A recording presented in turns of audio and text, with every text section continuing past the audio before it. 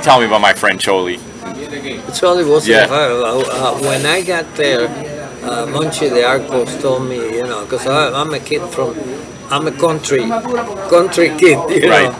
know. Even though I have family in Havana.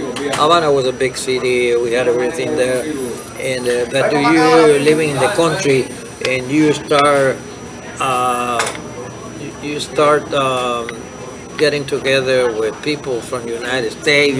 For you is it's a big thing.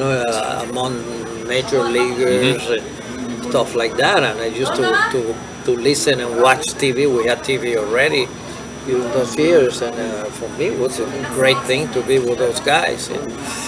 And now the president of the team, Monchy de Arcos, told me, if you can try to be close to Cholly Naranjo, because he's a nice guy and he's a good kid, And then him and I we were very good friends.